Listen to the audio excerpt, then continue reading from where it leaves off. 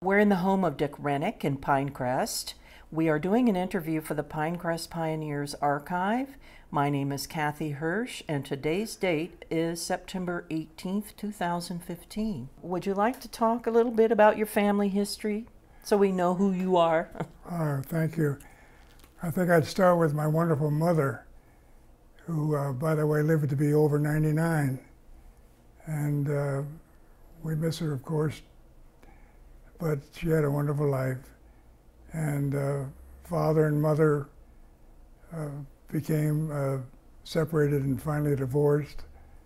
I was born up in the Bronx, New York, back on October 14th, 1930.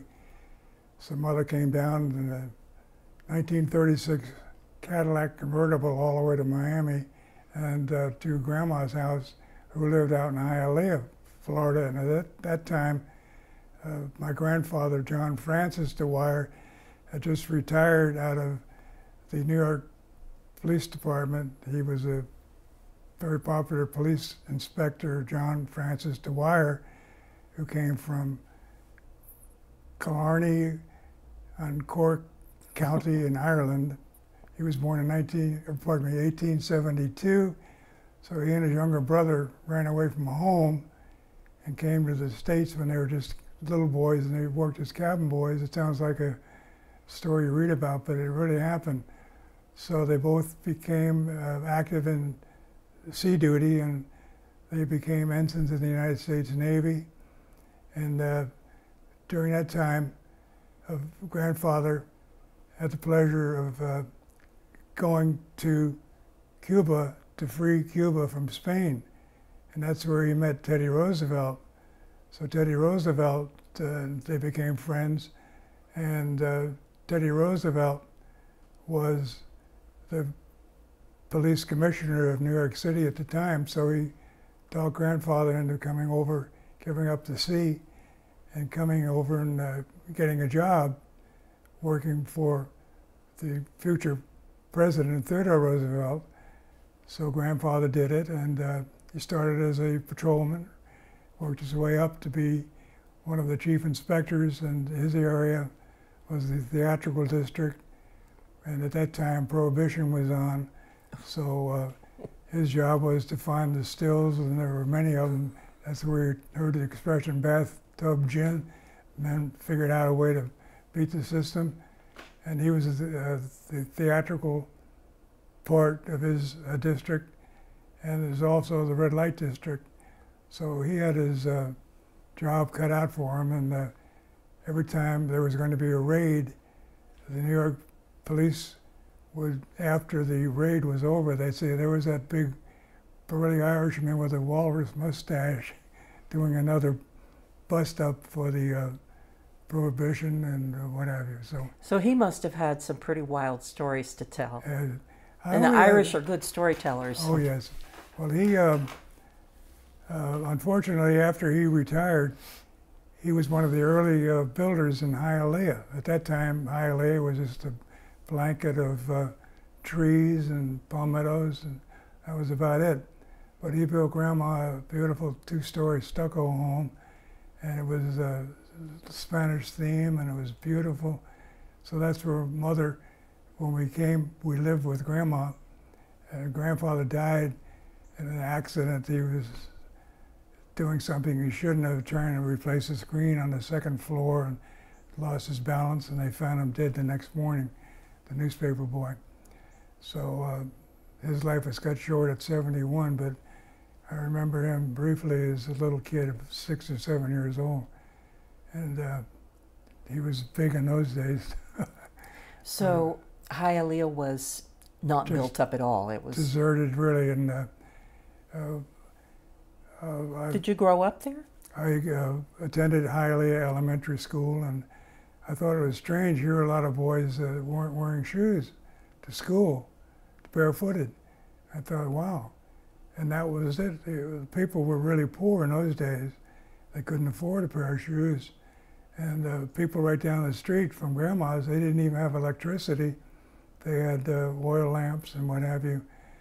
And we started at Hialeah Elementary. My two brothers, my good brothers, Robert, We served with distinction on the Dade County School Board as chairman, and also spent 24 years on the school board. And his area of expertise was helping the youngsters that they call them incorrigible, these kids that get in trouble. So they have a school named after Robert for those children right now. It's a no-nonsense school.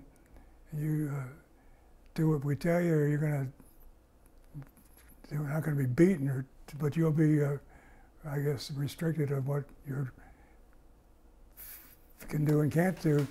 And my good brother Ralph Renick, he was the first newscaster in the whole state of Florida, and he had that job for 35 years. And probably, you remember his sign-off, "Good night, and may the good news be yours."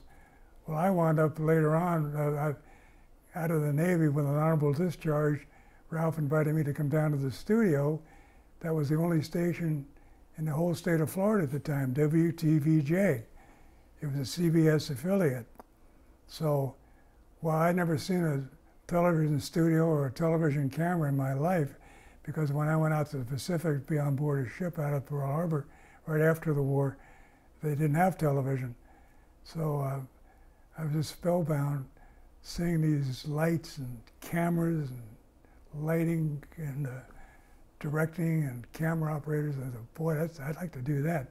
Because when I got out of the Navy, I thought, well, I'll get a job as a busboy on Miami Beach and go to the University of Miami and under the GI Bill. But when I saw that studio, I said, Ralph had arranged that when he came down to the studio for the first time, so I had my dress blues on, and he introduced me to the head man at WTVJ, the production manager at that time, Mr. Jack Shea. So the three of us were having lunch, and I said, well, Mr. Shea, could I have a job? He said, well, no, because they used to sign on at 4:30 in the afternoon, and they'd sign off at 9:30 at night. And they were mostly what they call kinescopes, little films that had been pre-recorded elsewhere, Shopper's Guide, a cooking show, and what have you. He said, before we finished lunch, he said, Richard, if you'd like to come down and intern without pay, and see if you can cut it as a cameraman, we might hire you when we go back earlier in programming. So I said, Mr. Shea, that sounds good to me. So after about 2 months doing props, boom operator with the microphones. You learned on the job how I sure did, without pay. So they called me in the office on January the 6th, 1951. And they said, Richard, we're going back in programming. So they were not doing programming at the time because of the war? No, they were doing minimal though. Minimal. They'd sign on, like I said, at 4:30 and off at 9:30. But the Korean War broke out, and so Ralph was the first newscaster, and they never really had a full-time newscast as they do now. Ralph used to do his own processing, little 127 film on a little cartridge back in the men's room, and your husband probably knows about that. And so my brother Ralph did it all too, but he deserved whatever he did, and he sure made that station #1 in not only the state of Florida, but he was recognized nationally. They offered him jobs up in New York at the big network, but he thought, stay where you are, which he did.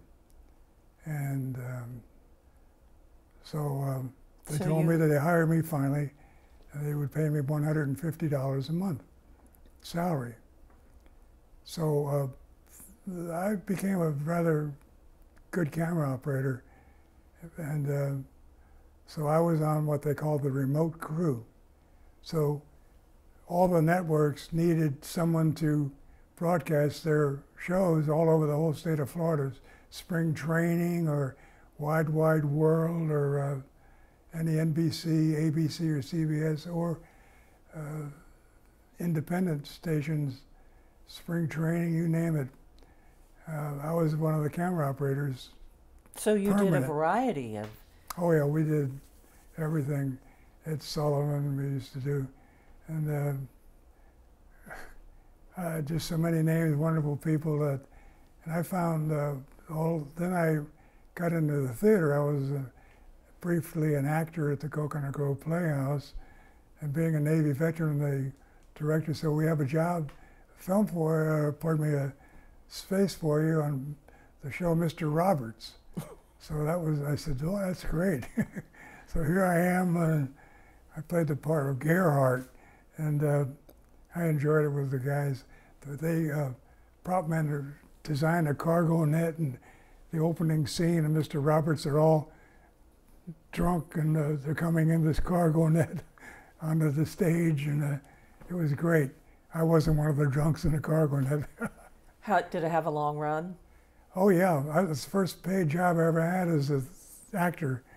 It was probably about very minimal, I forgot. But then I did other productions, and it was fun. But I always liked the camera and directing.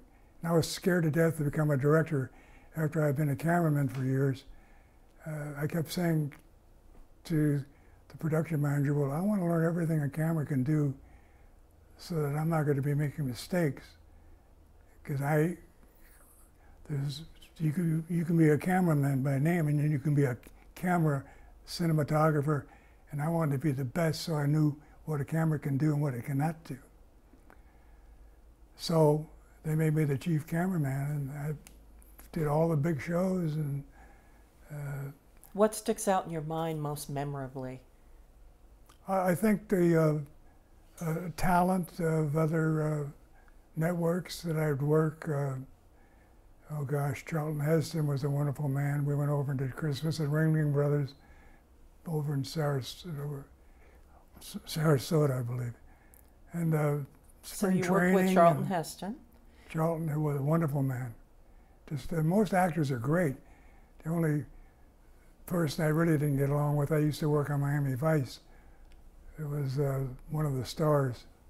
You're not going to name which one.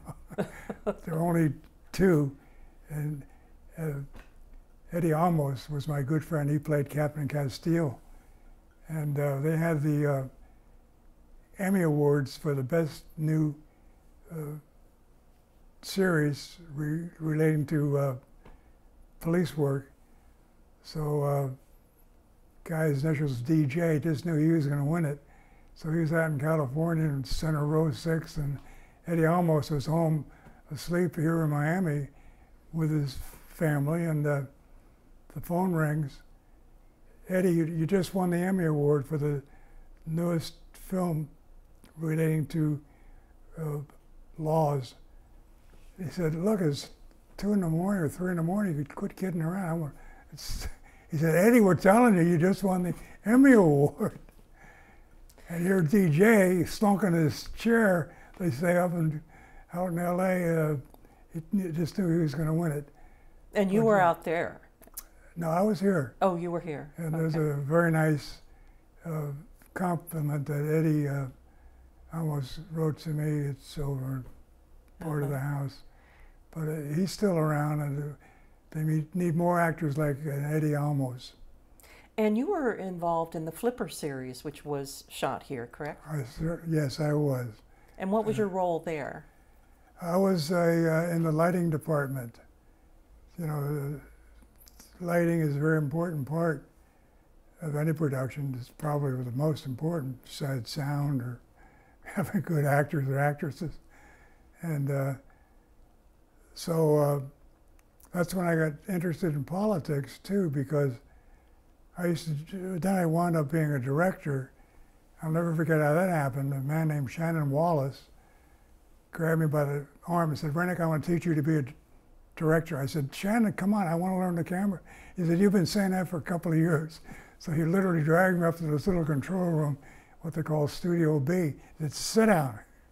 So here are all these monitors in front of me, engineers below, and he said, "Those are your fader switches, and cut to 1, camera 2, or camera 3, and boy, I said, "This is pretty good." So I caught on that pretty good. So then I became a good director, I thought. because they kept giving more and more shows to do. So in those days, we'd direct weather, news, sports, whatever it was, and remotes.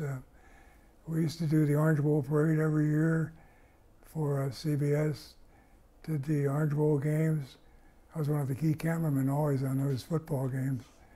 And boy, That's an active kind of camera operating, doing a football You better game. not screw up, because everything was live in those days. And I would make a mistake sometimes with a local show. And I remember one of the engineers said, "Renick, you just screwed up. How can you stay so calm?" You know, I'd cut to the wrong camera, catch a cameraman getting into another position. I said, I just go calmly on to my next mistake, because everyone makes mistakes. No one is perfect. God will tell you that. So I've really had a great career.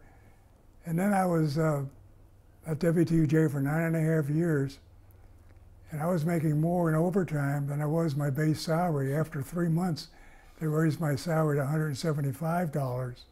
And 3 more months after that, it went to $200.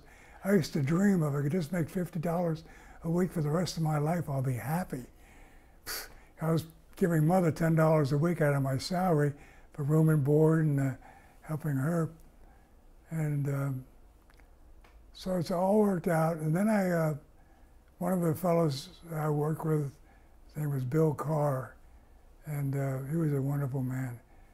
And he was a Navy veteran, and he luckily escaped with a kamikaze aircraft that the Japanese they had a one-way trip, and that was to kill as many Americans as possible. So his ship, he was on a destroyer, was hit several times. But anyway, he came back, and he got to be a cameraman after being a guide up at the CBS station in New York City. Then he came to Miami. So one time he said, "Dick, take a ride with me. I'm going to the Coconut Grove Playhouse." I said, "Well, what are you going to the Playhouse for?" He said, "You'll find out." So I go to the backstage. He comes back a couple of 5 minutes later, and he's saying goodbye to the crew, the stage crew. And he said, "How do you like this? I came here, did what they call a tear out, then set up a new show." He had a check for like $187. I said, "This is good enough for me, boy. I want to start doing some theatrical stage productions." The setup as a crew member, not as an actor. And that's the way I got into the theater. That was Actors Playhouse in Coral Gables? Yes. No, Coconut Grove. Coconut Grove. Okay. Coconut Grove Playhouse. Mm-hmm. And that was a great experience. So I really had a great life as a camera operator, director. My brother Ralph had enough confidence in me that anytime he ever went on a trip abroad, he always asked me to be his camera operator and director. I believe you were in Cuba in 1959 when Fidel Castro came down from the mountains. The mountains, right. We got there, Batista had fled January 1 of 1959. So Ralph said, I want to go over to Havana and interview Castro, who was still up in the mountains. So we got there on the 3rd of January of 1959, and Castro was still up in the mountains. But here are all these young guys with sidearms and beards that were part of the revolution. And Castro let everybody believe that he was going to free Cuba of a dictatorship. And the American newspapers, a lot of them, I say, were responsible for helping him get where he got the press that he got, that he was going to be like a savior to the Cuban people. However, we all saw, I told my brother, when Castro gave his first speech outdoors, I set up the camera. We got there about 7 a.m. that morning of the 4th of January, whenever. And then I noticed there was some scaffolding, and CMQ was the National Cuban Television Network, CMQ, and their cameras are up on these platforms. And so the people started coming in to this big opening in front of the presidential palace. The next thing I said, Ralph, there's a spot up on that scaffolding, I'm going to take it. Because I could tell the people I'm going to be drowned out. He said, oh, we're okay. I said, nonsense. Hand me up the tripod and the camera, I'm going to get up there. So I scampered up there, handed me, and the next hour you couldn't breathe up there. There were so many people, and it was so hot. And Castro made his appearance, he spoke for like 5 hours. It was so packed tight that people were fainting, and they were so close together they couldn't even fall. So these volunteers, I guess, they had like a little Red Cross armbands. They were taking the unconscious people and moving them over the heads. They passed the unconscious person to the perimeter of the big opening. And that, it just, again and again, hundreds of people died. You know, I can't believe some of them hadn't perished. So anyway, so were you up there on the scaffold for 5 hours? Oh yeah. And then there was when he finally wrapped it up, I thought, everybody was sweating like he was soaking wet. And they let a white dove loose. And that was when Picasso was. So isn't that nice? So I told my brother, I said, Ralph, this guy's a big phony.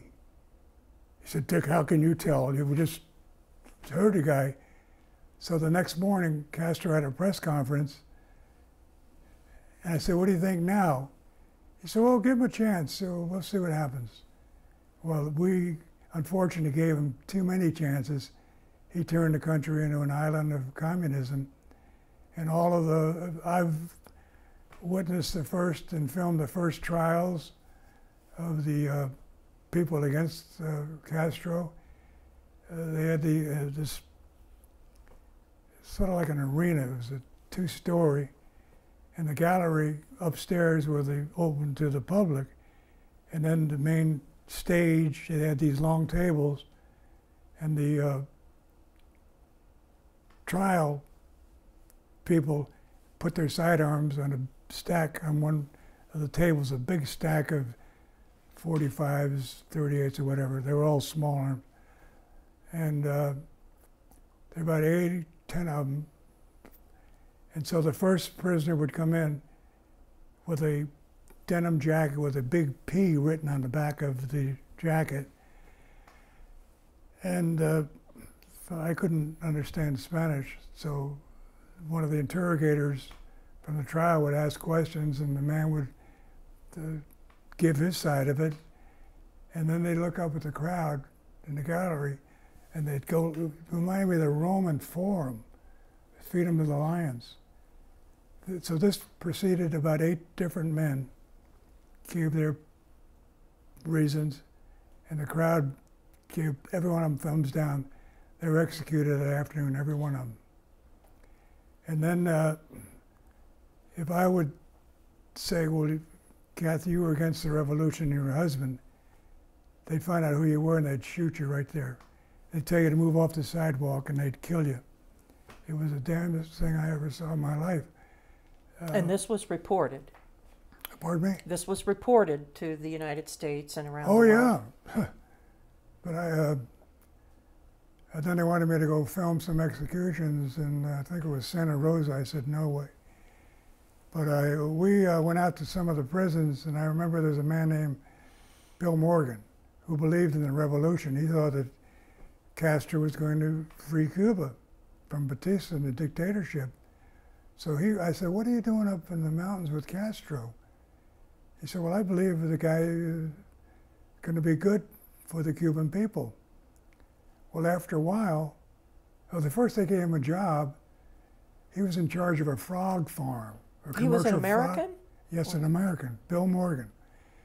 nice guy. The frog farm, they have commercial, they'd sell frog legs, and that was his first job. Then he got wise that Castro was a communist, so he was against the revolution, and they found it out. So they threw him in the slammer prison, and it was my understanding that when they put him against the wall to execute him, they wanted to put a mask on him, and he said, no, I don't need that. So out of spite, the men, the firing squad, hit him in the knees first, and he dropped to his knees, and it was very painful, you can imagine that. And they let him suffer for a while. Then they finished him off. They all hit him in the head. And I thought, boy, his body's still over there, because he's such a nice guy. I just get emotional thinking how Castro's life was so cheap, and so many hundreds of decent people that he executed. And I don't care who knows that I'm against this playing footsies with Castro and his brother and all his henchmen and all of the properties they stole. Those people will never get those back. Guess who's living in those mansions and all that people earn their livelihood and had it vacated, fleed, all of the hierarchy of the Castro regime. So what other big stories did you cover with your brother? Well, I did a lot of the marches, by the way, with Dr. Martin Luther King from the beginning, not with Ralph. I was called again. They said, hey, we'd like to have you be our lighting engineer. So we'd go to, I didn't go to the Selma. We were like in Americus, Georgia, and Birmingham, Alabama, and other When were you cities. in Birmingham? Were That you would be there for back- the bombing of the church aftermath? No, it was before, but after that, right. But I did see, I remember there were some white people that believed in freedom of the black people, like I do, that they're as good as we are, and the color of your skin shouldn't determine how you're going to live and be looked upon. So I remember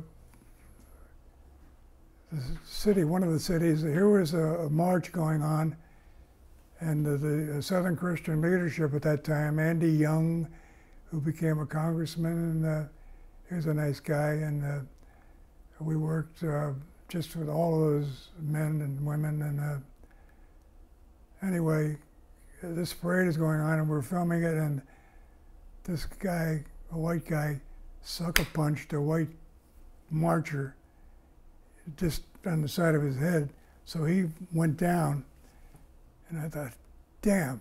So he's still on the ground unconscious.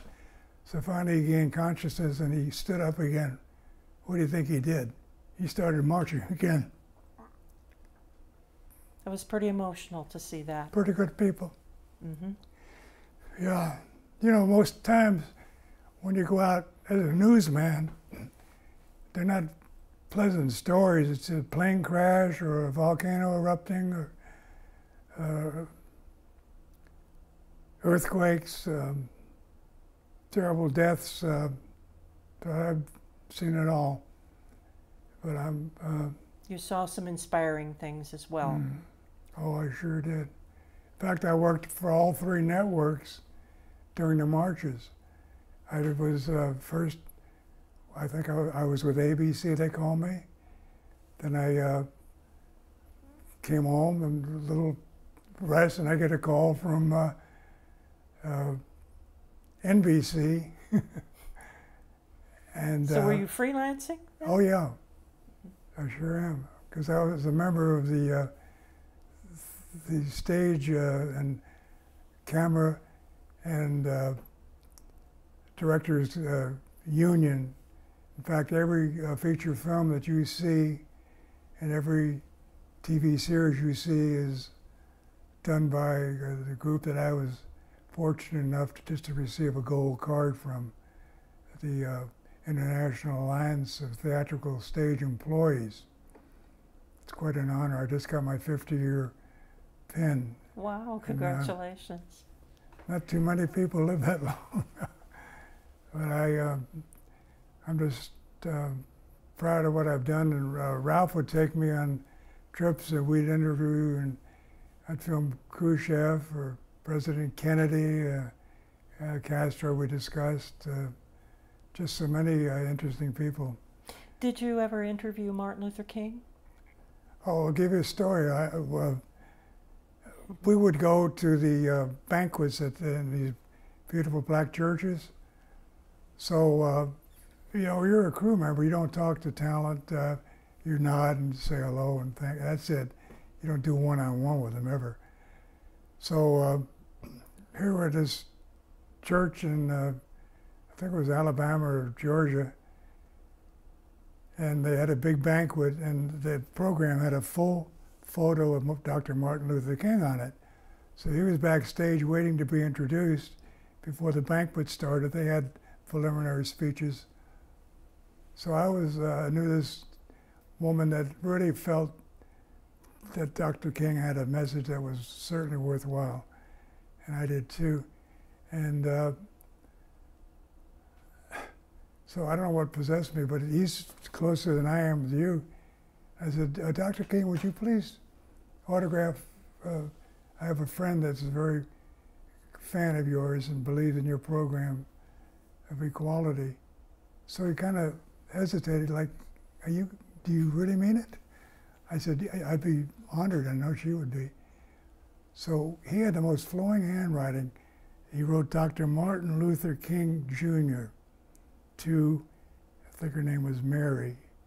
And I'll never forget that man. He was so pleasant, and just to be in his company like that. Now, a lot of people can say that they heard of him or they knew him, but there's very few people like Dick Renick that can say I was one-on-one with you, like 2 feet away from you. The same thing went with Khrushchev. I could have killed the guy. We went to the Khrushchev-Kennedy talks in Vienna. So Ralph said, well, how can we I said, I grabbed 2 occupied seats off the aircraft, and I said, come with me. So I got out where the Khrushchev would not fly. He always went by train. So we went to the Bahnhof. That's called the train station. So this is a little knoll-like, and there's only one other camera operator. So the police thought I was the press, which I was, but they didn't know I didn't have credentials. So I plopped down alongside this guy, a few feet away, set up my camera, and I'm waiting for this Bahnhof at the train station at the Bahnhof to arrive. It was Premier Khrushchev, and at that time, President Kennedy and Premier Nikita Khrushchev were probably the 2 most powerful men in the world. So here I've got what they call it, it's a telephoto lens. And so I've got the camera all set, because it's quite a distance from where they had the motorcade. It was going to take him to start the Khrushchev-Kennedy talks in Vienna. So I could hear the train all of a sudden in the distance. I said, wow, that's it. So I hesitated because people started gathering around, the dignitaries, the mayors and all that from Vienna, I guess. And so people started getting off the train. I hesitated because I was going to start the camera, but I saw, that's not Khrushchev. So I waited and waited, and then here he is. So I started camera rolling, and he's saying hello to the dignitaries. Then he starts walking towards the motorcade, which is quite a distance. So I did what they call cutaways. You know, get helicopters flying here, or birds there, or just general crowd shots. Then I'd flip to a wider angle lens, cut to him again as he's getting closer, and I did that 3 or 4 times. So then I flipped to what's called a 10mm lens. It was a fixed focus. So anything you did was in focus. Move it in or out, you got it. So here, I believe it was a Ford convertible, so he hesitated to get in the convertible for a minute. So now I'm excited just to be this close to the motorcade. So this other cameraman, he gets down and he's closer. So I said, well, he did, I'm gonna do the same thing. So I jumped down, I took the camera off the tripod, and here I am. And I'm like 2 feet away from Khrushchev, and then the motorcade bumped me when they started moving. And as he pulled back, and wow, I could have hit him on the head with a camera, I was that close. Those are two of the, I've had a lot of exciting things in my life, and I just thank God for every one of them. And that particular footage that you shot, where that was that shown? That was shown nationally on CBS. Mm-hmm. And Ralph made documentaries. I wish we had them. So, so you freelanced, but your brother brought you in on a lot of trips and things where he was doing documentaries or special coverage. Everyone, in fact, I was his operator. Whoop. Yes, I was honored to do that. Mm-hmm. And what was your relationship like with your brother being kind of your crew boss?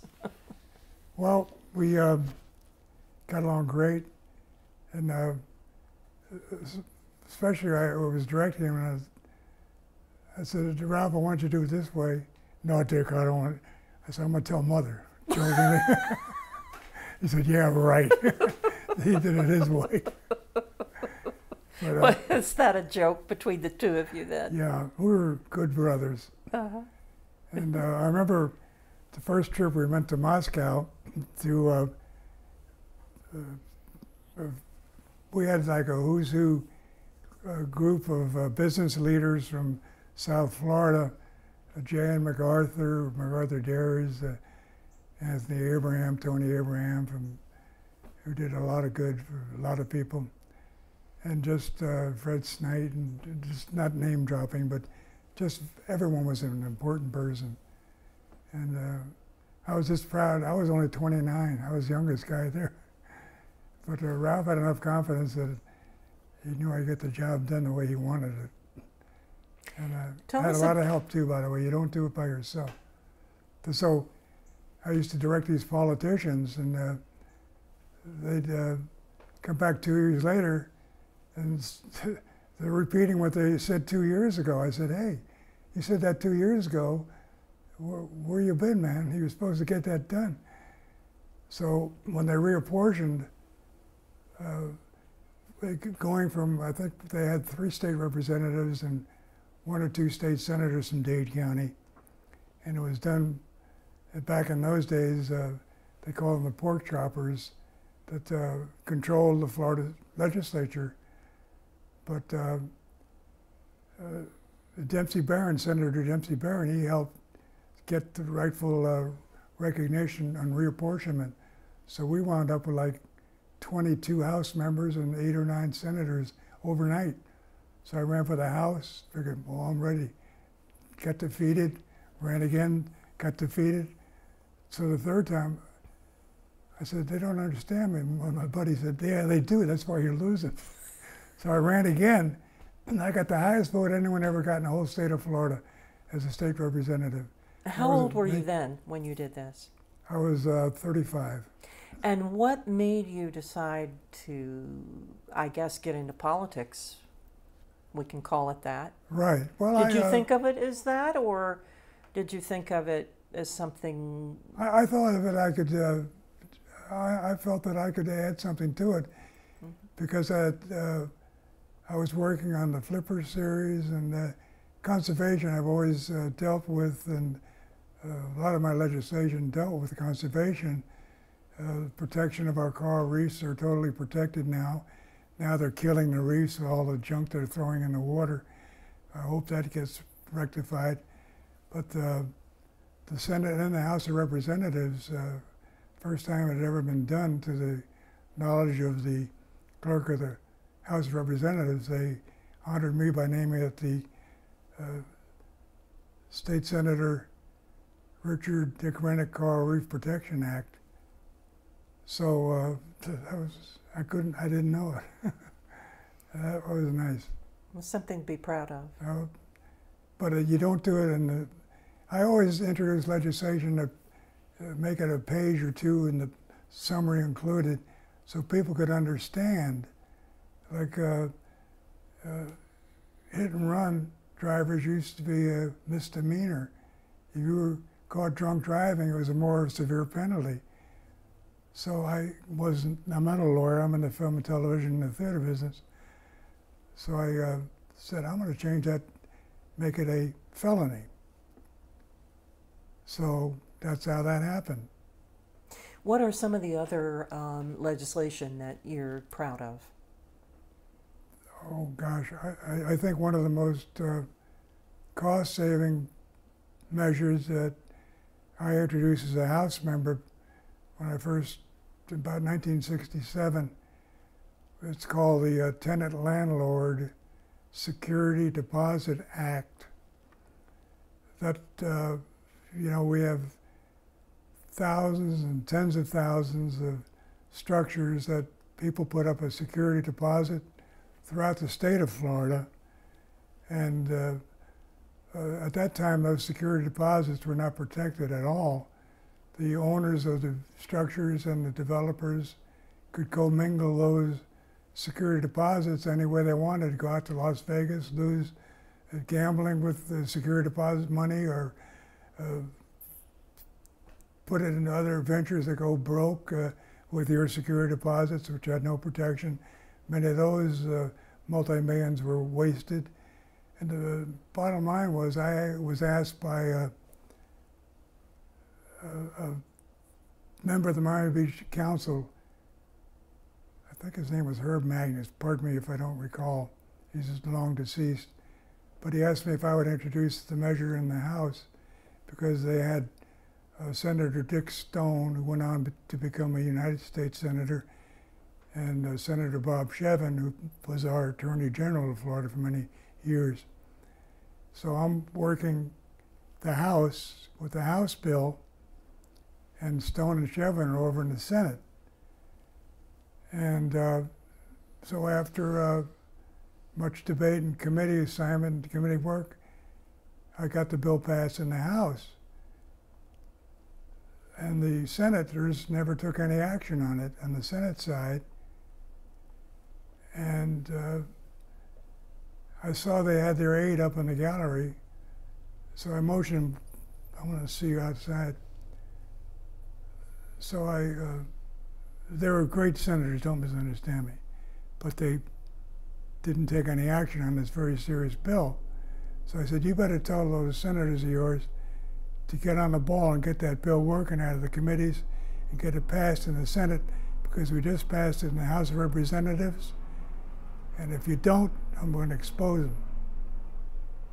And I don't care who knows it. Guess what? Rapidly, that bill was introduced in the Senate for debate, and it passed. But it came out as a House bill with my name on it. So I was very proud of that. That bill is probably, I couldn't begin to imagine the hundreds of millions of dollars statewide that bill has saved. People now know right where their money is, their security deposits are in safekeeping, they're interest bearing, and the owners, renters I should say, of those units know exactly where it is. And if any damages occur, of course, it's taken out of the security deposit. But they're safe now and interest bearing. So, hooray for our side. Did you find you had to kind of be tough to get things done up there? I think in my area it was probably just the opposite. I always found that toughness and bulliness doesn't count. Just be yourself. So that's what I made up my mind. I said, hey, I'm not as smart as these lawyers that have been up in the Senate for 20 years and House members. There were no term limits in those days. So I just it was Dick Renick, honestly. And I never lost a bill in the House or the Senate, by the way, and I was very proud of that. a couple of bills were buried.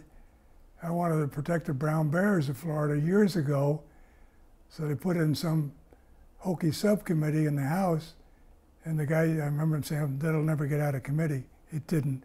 Now they're opening up, they want to start killing our brown bears. Brown bears, by the way, only exist in certain counties in Florida, Collier County being one of them, probably the largest. I think Wakulla County or Franklin County. Some of these smaller counties have bears up there. But now they call it a harvest.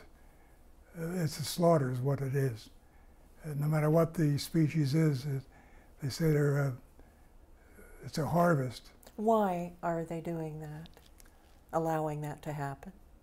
Well, some people are complaining without, I can't say without merit, but bears do have to eat. They should probably take and move those predator bears to larger areas like in the Everglades. Or, well, a lot of property is still left in Florida, I can tell you, that's vacant. I'm opposed to that one. And I had a tough time getting the coral reefs protected. But I didn't slam them and say all coral reefs are protected. I thought, wait a minute, I'm going to do it in portions. So I got a bill passed. I think I said you can take 30 pounds. Then the next session it was 15 pounds. That's fishing on the coral reefs, or? Taking coral. Taking coral. Dynamite. Removing it. Taking it. That was the one I mentioned that they named the Coral Reef Protection Act after me, the House and the Senate. It was never been done before. Because now our coral reefs, soft corals, or the fan corals, any species of coral in Florida are protected. And if you're caught, you're going to get severe penalties, and you're going to go to jail if you're caught the second time. So any corals you see for sale at these shell shops, they're probably from the Philippines or some other country, or who knows where, but they're not coming from Florida, I can tell you that. That's a good bill. There's a lot of pollution that's destroying the coral coral reefs. beds. It's sure.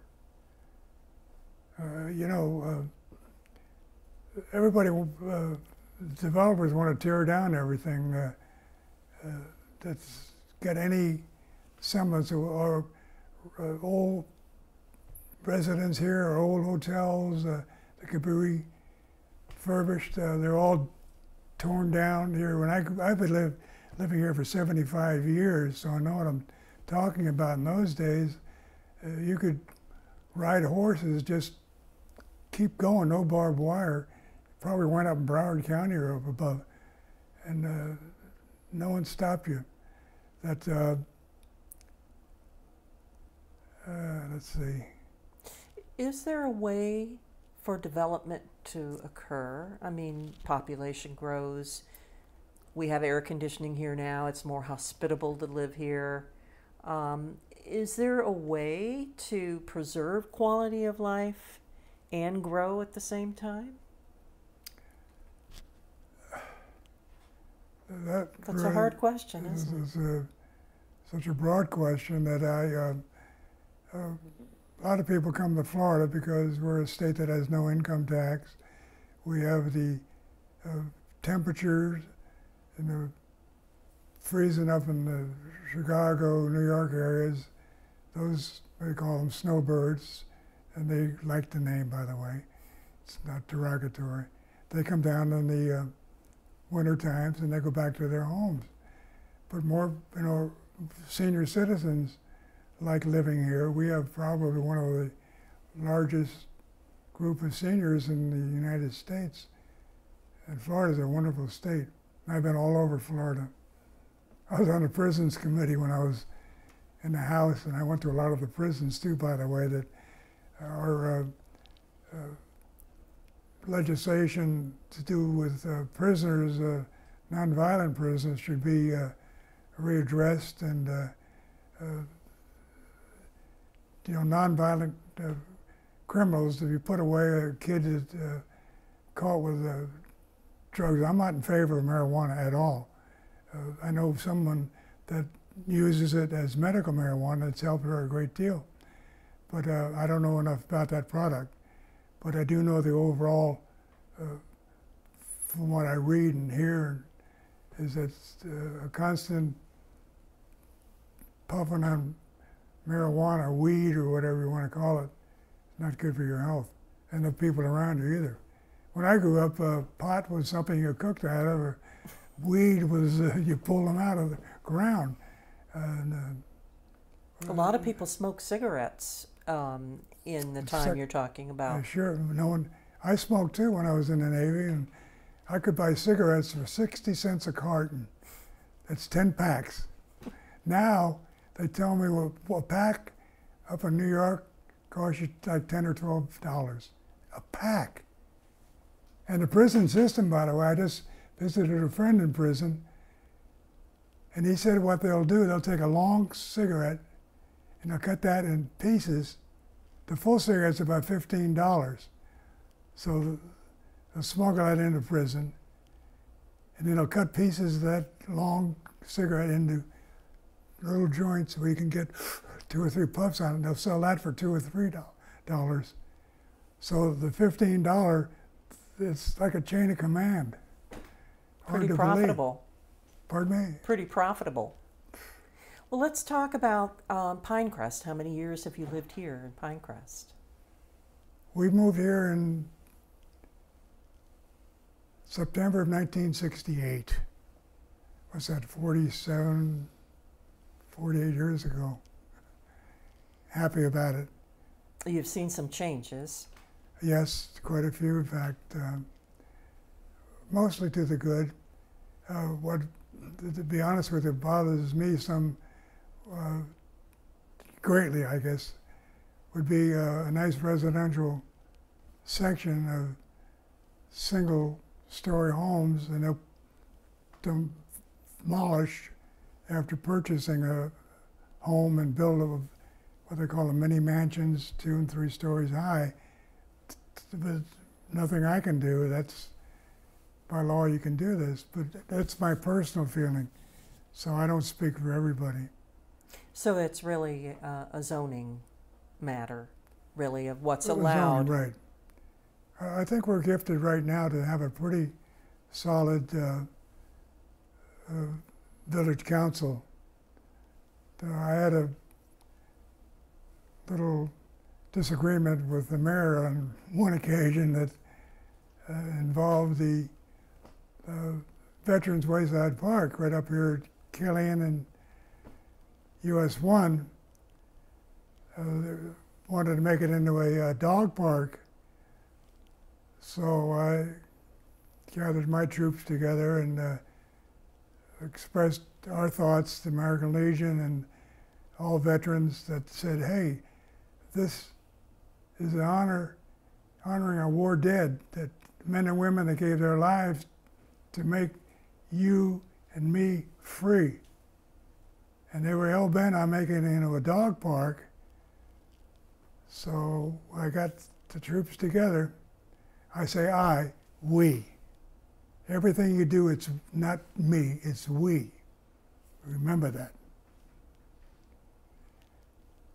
And so I remember they had this big committee, and most of the committee were living in Palmetto Bay, which already had a dog park.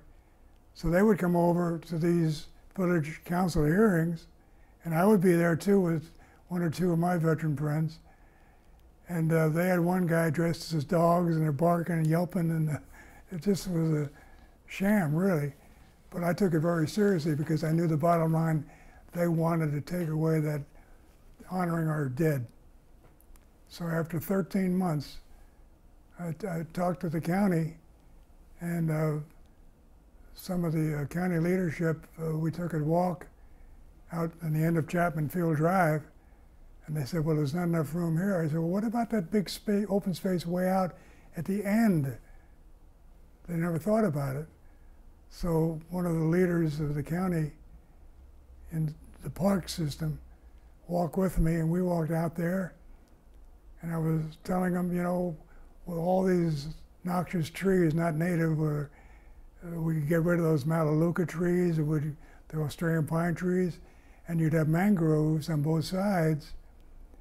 And the half of the path out there is blacktop, and the other half is the natural coral, many millions of year old. I said, well, why don't we just leave that as it is and let the people, the few potholes I can arrange with some of my gravel people, we can fill those in with oolite gravel, so where people can say that they were driving over millions of year old reef out to the big open space. So this gentleman, we got through walking out to this open space, he said, yeah, this is not even being used, this belongs to the county. So I got a little excited. And before the week was out, I went back out there. They had already marked with where they were going to put these stations where your dog, if it had to go papa, cuckoo, caca, poo poo, they could have these containers to get rid of it. And they're there right now within the week. And I said, boy, we're moving right along. And that not only is going to be a beautiful park for Pinecrest, for Coral Gables, and Palmetto Bay, and they're already using it. So there's more on the way, folks. Stay tuned. It takes a lot of fill to fill one area, but I thank the head of the parks for the state of Florida, or pardon me, for Dade County, Miami-Dade County. Miami-Dade County, by the way, used to be Metro-Dade County. And I was at the time, the county film commissioner. Mayor Steve Clark appointed me that job. Tell us about that era and what went on there. That was a great job. And we would have producers and camera crews come in from all over the world to Metro-Dade County. So I went to the county manager at that time. I don't know whether it's mentioned Joaquino Avino's name or not, but he was the manager, and I said, Joaquin, I'd like to change the name to Miami-Dade County, because people come in, they don't know where Metro-Dade County is. It could be Los Angeles or any other place. So he said, that's not a good idea. So I went to Steve Clark. He said, Dick, you're running that office, you do what you want. So I had business cards made. I have caps made I used to give to the film crews in Miami-Dade County. Focus your next production, Miami-Dade County, Florida. And I had an iris, and in the iris showed a sailboat, this palm tree. If you want, I'll run and get you one and show it what it looks like. After we're done. Yeah. So I can prove that's how that name got started. But the manager gave it to Alex Pinellas, who introduced it on the ballot to change the name from Metro to Miami-Dade County. Well, I had already changed it about 2 years before, but guess who got all the credit? Yeah. Pinellas. What? And I'm not offended, but it should have been Miami-Dade County, which it is. Yes, it makes sense. I used to give away T-shirts and hats to the film crews, like I said. So we had kind of a bustling industry for a while, and then what happened? We used to be number 3 in the whole nation, Florida. It was Los Angeles, number 1, because they have all their studios out there and crews, and New York was the second because they're surrounded states were right there, and Florida was number 3 for years because we did it I used to work on Flipper, Gentle Ben, Miami Vice, VT 109, Hole in the Head with Frank Sinatra. You know, this goes on. And the crews would come in here, the producers, because we have they'd film cloud scenes for a movie made out in LA. They'd fly to Florida to take the cumulus cloud scenes and insert them out in their film. Because LA had too much smog. That's funny. That's the truth, though. To this day, I guess they still do it. So what happened to the film industry here? Well, we have no state sales tax. Pardon me, stop, I was incorrect. Income we tax. have no state income tax. And Louisiana started it. They had a state income tax, but they'd earmark part of out of their general revenue to lure the film industry to come to Louisiana. What do you need, a sound stage or a film production or whatever you need? They give them all of these goodies, so that's why we lost it to them. Then other states got wind of it, Georgia, the Carolinas, the Bahamas, and here we're trying to get by. We had a bill and title only when I was asked to come up and help the film industry.